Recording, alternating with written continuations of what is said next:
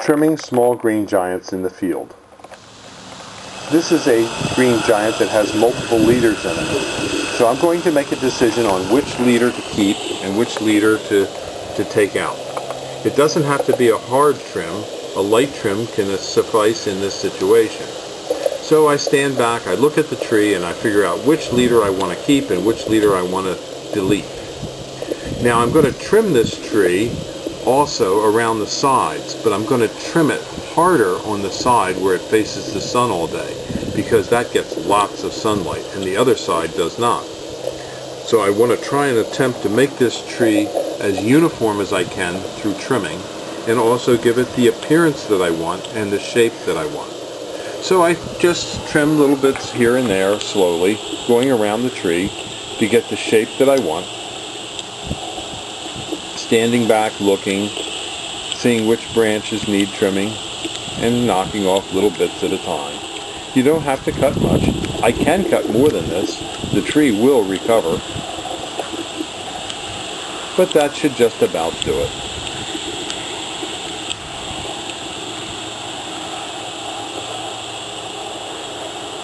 From another angle, you'll see that the tree has now one single leader and a nice shape. The last thing left to do here is to go around the base of the tree. That first weed there is a thorn, has thorns on it, so I'm not going to pull that, I'm going to cut it. But the others I'll just quickly pull out of the way. Keeping the weed control down is important, because if you keep the weeds out of the bottom of the tree, not only does it help promote growth of the foliage lower on the tree, it also prevents mice from finding a happy home. And if mice are more visible from the air, birds will kill them quicker. And so you'll have better mouse control on your trees if you keep them clean at the base. And yes, I probably should have a hat on for safety, but old dogs don't learn new tricks easily. And there you have it. That arborvitae is pretty well finished trimming. Now some arborvitaes get rubbed by deer. And the next arborvitae I show you will show some hard rubbing by deer and what I do in these cases. As you can see, some buck rubs are evident in this field. And some of them are pretty severe. This tree here will be a challenge for trimming. But you start in there by looking at that main leader that's been damaged and saying, that's got to go. And after that, you can make a determination about the rest of the tree. So I'll start in there and I'll just trim that main leader out. It's worthless anyway. Perhaps the rest of the tree is worthless as well. Looking in, I can see that I could possibly trim this to get a tree, but it would be more like a bush than a tree. So I'll just make up my mind and say, heck with it. I'm going to trim this one completely out of the way.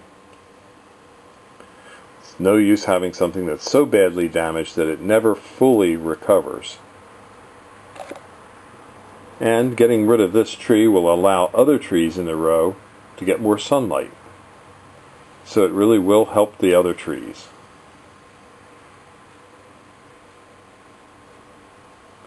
Not all buck rub trees have to be destroyed. Some can be salvaged.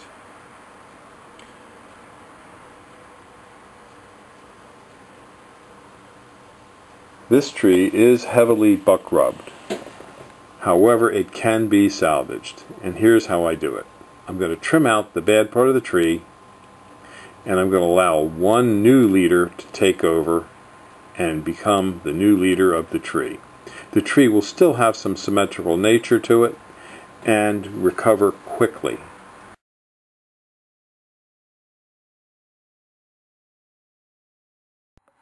At Highland Hill Farm, we specialize in screen and shade trees.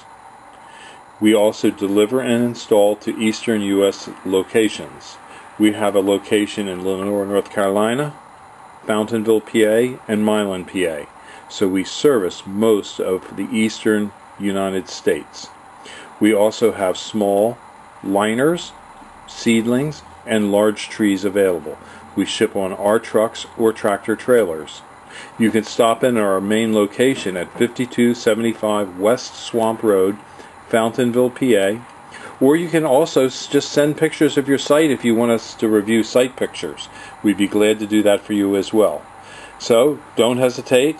Call us now at 215-651-8329. Thank you.